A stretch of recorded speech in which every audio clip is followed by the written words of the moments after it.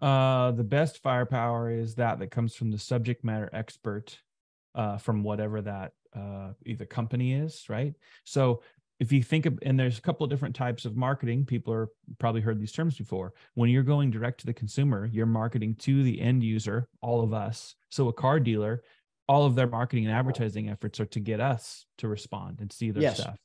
So the best firepower for them is the content relative to what they sell. And they do that well, but they have a lot of support in 3 different tiers, right?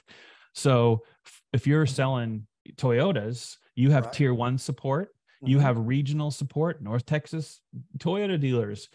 So you've got a tier 2 level, and then you've got a tier 3, which still gives a dealer quite a bit when they're in factor franchise. It still gives them quite a bit of leverage in what they can and cannot do on their own at tier 3. So then what's the best firepower? The best firepower is, one, you can't actually launch your best shots if you don't know exactly who your customer is.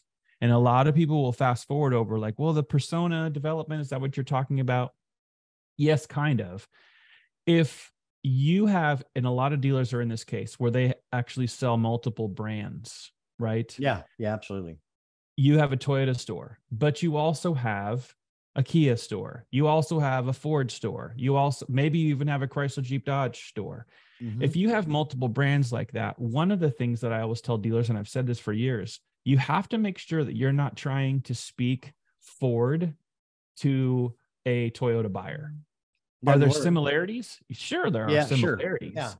But if you think about the differences, a better example is, and this has come up a lot with me and certain dealers over the years. I used to work with Subaru dealers a lot, and I would always tell those Subaru dealers that if they're part of a group that has other brands, to go in and specifically look at how are your automated follow-up templates set up for people that were trying to figure out, well, what's our process within our CRM?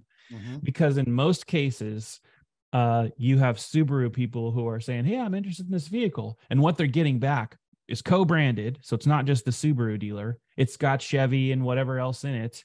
And the way it's written, as if I was interested in buying a Silverado, right? Yeah. Or a Camaro.